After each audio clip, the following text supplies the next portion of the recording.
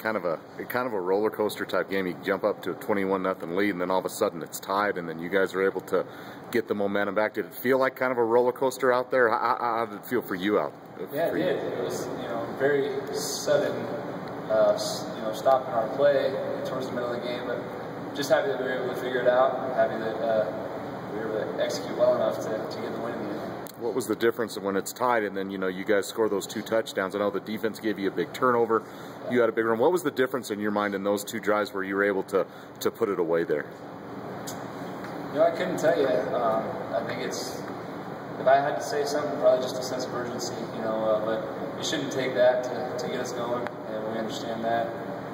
It's an issue that we're going to deal with tomorrow and next week. So it doesn't happen. It's here. You had 2 different centers today. You had Rafe starting, and even Chase was in there. You probably knew that as practice went on during the week. But did you notice that at all? Was that a difference, or did that make any difference at all today? No, they both came in prepared. They both did a great job. So yeah, I was aware of it, and they were aware that they were going to go in and play significant amounts this game. So we were ready.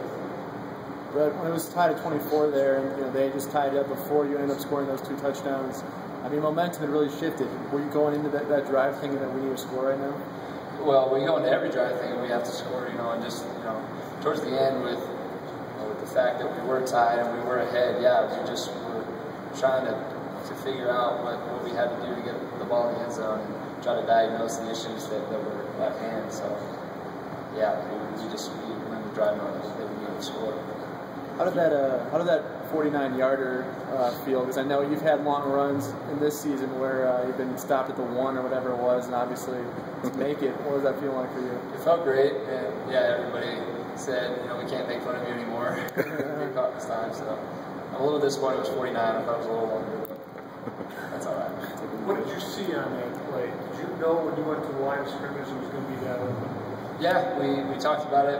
The defense that they were in was, that the play that we were in was designed for the exact defense that they were in. So, yeah, it worked out.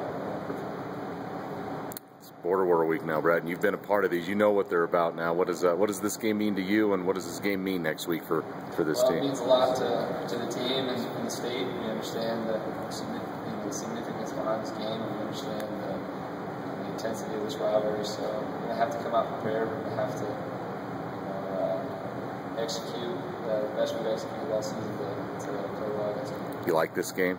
See, you've won it. You've won it both years you've been here. Do you like this? You like the CSU game? Yeah, absolutely. Any game that's with this much behind it and all the hype that surrounds this game is it's really exciting to be a part of. But at the same time, they're really good. So, and I know they've had success this year, so we have to be ready.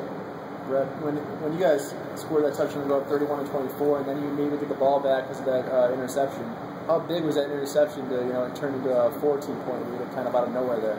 It was huge, from the standpoint of understanding that we needed to get the ball in the end zone. We had great field position, but also who intercepted it, it was Jesse. He tore his Achilles. Everybody was so excited for him, as was I. I was getting the play. I couldn't really run over and congratulate him right at that time, but it was huge. I'm really happy that he was able to get that. I'm happy for the team to be able to have great field position. How much more effective is the offense when you have a guy like Wick who runs for 100 yards as he's done a couple other times? He did that again today. It's huge. It opens up the passing game, but at the same time, we felt we could run the ball on them. But I think Sean can run against anybody. He's that kind of back. He has that kind of work ethic, and he's just that type of person who's going to fight for that extra yard. I've said before, he's going to be a special player for a long time.